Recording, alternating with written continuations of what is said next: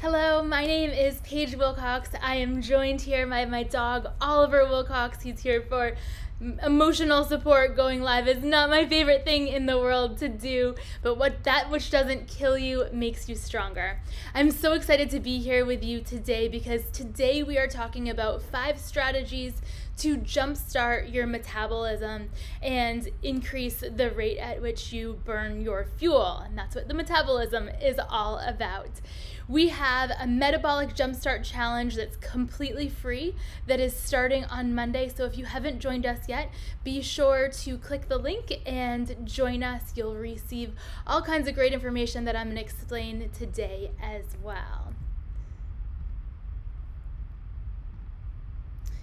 So I'm so excited to invite you to this challenge. It's a completely free challenge. Like I said, we kick off on Monday, July 20th. All you have to do is click the link in the description of this post and you're gonna get an awesome guidebook. It's a PDF, really well designed. You're gonna get daily coaching from us via email. You'll get an amazing community to encourage you, and then 3 incredible follow-along training sessions from Mike. This is all our way of giving back and helping people like you get on the right path with healthy living. So in this training today, I'm gonna go deep to support your success in the Metabolic Jumpstart Challenge. So if you don't plan on joining us for the challenge, there's really no point in you watching this training. This training is really designed to set you up for success in the challenge, and if you haven't registered already, I hope you will join. Your metabolism is the complex biochemical process that your body uses to convert what you eat and drink into energy. This happens at the most basic level in your cells. The calories in everything that we eat and drink, combined with oxygen, releases the energy that our bodies need to function. Now that's about as scientific as I'm going to get in this entire training, but we are going to be talking about the 8 factors that affect our metabolic rates and then the 5 factors that we have full control over. And those are the 5 factors that we're going to be getting really into during the challenge starting next week. So here's how the challenge is set up. We're gonna teach you the framework for how to boost your metabolism and why each component of the 5-day challenge is so important. Each day, we're keeping it super simple for you. So each day you're gonna receive a daily action list of metabolic boosting activities. And then we're also gonna give you a tracker, a worksheet to track your progress. And then you'll also be receiving daily emails from us to motivate you, to inspire you, and give you extra bonus tips and strategies to get even better results. In addition to that, we've created a web page for you with videos of Mike coaching and taking you through a 3-part series of follow-along training sessions. They're really incredible. So these are the 8 factors that affect our metabolic rate. And the good news is we have control over 5 of them. So the first one is genetics. Of course, we don't have control over our genetics. Some people are naturally fast burners and others burn more slowly. Our size, the bigger we are, the more energy our body requires to stay alive. Our age, as we get older, our metabolism naturally slows down. Body composition, having more muscle versus fat helps us burn more calories. Gender, men unfortunately burn more calories at a faster rate than women. Health issues, there are some medical conditions and diseases that make you burn calories either at a faster or a slower rate. Lifestyle, including stress, sleep, the foods you eat, and your activity level. So we all know the more active we are in general, the more calories we will burn. Your body burns the food that you eat or fuel in 3 basic ways. Number 1, staying alive.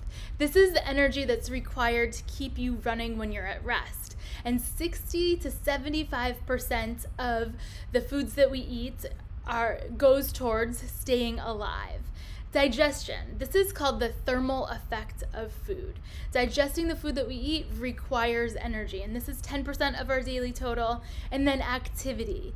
The energy that's required to fuel our daily physical requirements, and that's 10 to 30% of our daily total. So in this 5-step metabolic jumpstart, this is what we're going to be doing. Number 1, we're going to be optimizing your diet. Number 2, we're going to be exercising. Yay! Number 3, we're going to work on stress management, sleep, and then non-exercise activity. So step 1 is optimizing your diet. And I can't talk about optimizing your diet without first talking about 4 of our 5 habits for massive impact. I'm going to touch on these really quick here because if you've been following us for a while, you know I've done many trainings on our habits for massive impact, 4 of which are listed here, nutritionally related. The 5th is Get Active, and this is really the foundation that we've developed to help people achieve and sustain health and fitness for their lifetime. And it's really basic. So first thing, start your day every day with breakfast, most important, the meal of the day. It's gonna set you up to have great energy levels throughout the day. Number 2, nourish yourself consistently throughout the day. This is a strategy to help you stay on point in terms of nutrition. So be sure to get a meal between breakfast and lunch, between lunch and dinner.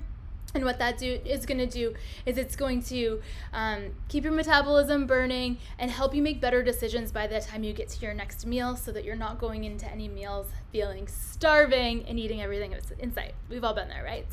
Number 3 is really important, whole foods only, so foods in their most natural state, foods that came from the earth or had a mother, foods that came from the farm and not the factory.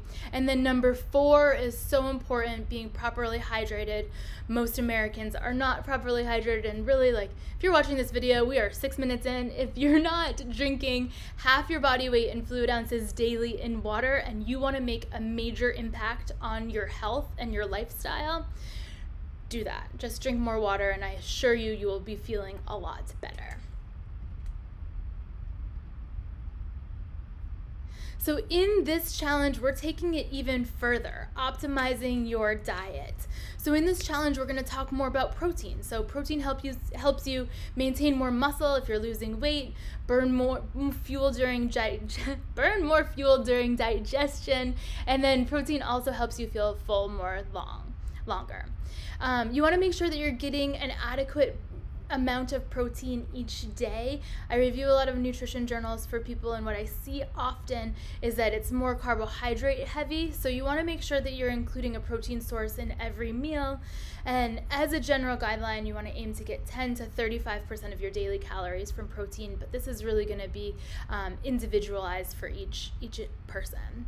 Probiotics are found in fermented foods and beverages like kombucha, sauerkraut, and homemade pickles, and they can really help with fat loss and work to help prevent weight gain. So we're going to encourage you throughout this challenge to experiment with some probiotic foods and see how they make you feel.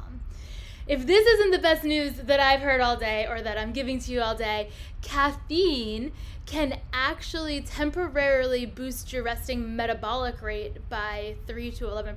So that's really incredible.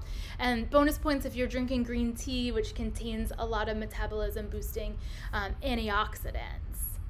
And then we're going to say hydration again because it's probably the most important thing that we're going to be talking about throughout any challenge is drinking the right amount of water for your body. So drinking half your body weight in fluid ounces daily is really going to set you up for success long term.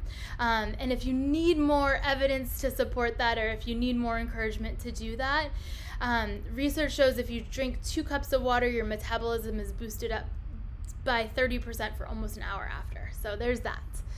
All right, step 2, exercise. Very important. The more active you are, the more calories you burn. Building more muscle means burning more fuel even when you're resting.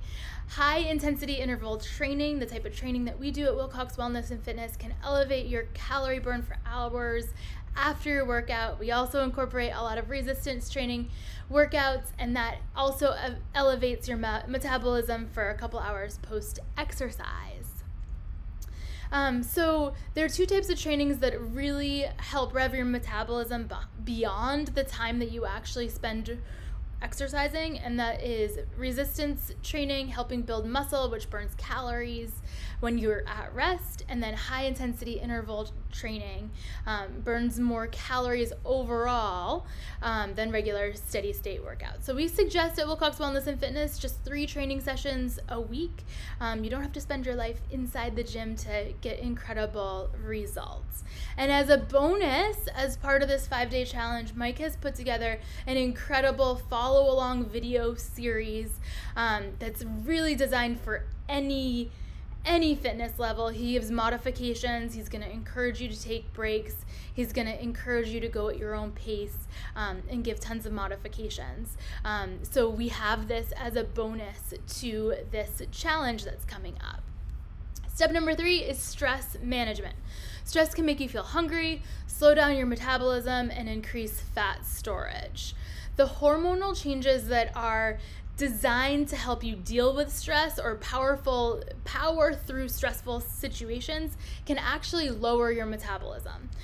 A study at the Ohio State found that women who reported a lot of stress the day before burned 104 fewer calories after they ate a high-calorie meal the next day. So it's really important to find ways to manage your stress, and we're also going to be talking about this and giving you tools and resources throughout this program to deal with stress. So here are 5 quick things that you can do to manage your stress. Number 1, identify things that are stressful to you and take action to reduce the impact of that stressor in your life. Number 2, journaling, so important. Getting your thoughts down really is a very effective way of managing stress. Getting out in nature, moving your body, walking, meditating, and practicing some really simple breathing exercises can have a profound impact on the way that your body handles stress. Number 4, sleep. Too little sleep can lead to excess hunger, fat storage, and more. It's important that you understand that not getting enough sleep can reduce your rate of fat loss more than a half. And it also spikes ghrelin, which is a hormone that affects both hunger and your activity level. So sleep's different for every person. Some people need less sleep, some people need more sleep. If you don't know how much sleep you need, I would really encourage you to experiment and figure out how much sleep you need for yourself. But in general, you should aim for 7 to 8 hours of sleep at night to keep your metabolism at its peak. So sleep for 7 or 8 hours every night. Include a relaxing evening wind down routine if you need help sleeping. Don't eat too close to bedtime because that can impact your sleep. Avoid caffeine and alcohol because those things also, too close to your bedtime, will impact your sleep quality. And then make sure that your environment is set up for success for sleep. So a comfy bed, the right temperature, it's quiet, it's dark, all the things that you need to have a restful night's sleep. All right, step 5, non-exercise activity. So this is talking about the things that you're doing like outside of your training session. So you can sit down instead of laying down if you're watching television or if you're working or whatever. Park farther away from the building entrance. Take the stairs instead of the elevator or the escalator. Go for a walk after lunch or dinner. And then this one's my favorite. Set a timer for 15 minutes and hustle around your house to get all your chores done. But really the idea is finding ways to move your body as part of your regular daily life. So I hope that information was really helpful, and I hope that you'll join our free challenge to jumpstart your metabolism. Like I said, it starts on Monday. All you need to do is click the link in the description of this, and we just need your email address and your name, and we'll send you the PDF right away. And then starting Monday, you will get tools and resources to support you throughout the Metabolic Jumpstart challenge. I think the really important thing to know is that we have control over our metabolism. A lot of people say, oh, it's genetic, but like we just learned, there's 8 different factors and 5 of them we have impact over. So really important, and I hope you'll join us and let me know if you have any questions at all. I'm not seeing any comments here today, but post any of your questions in the comments and I will answer every single one. Thanks so much. I hope you have a great weekend. Bye.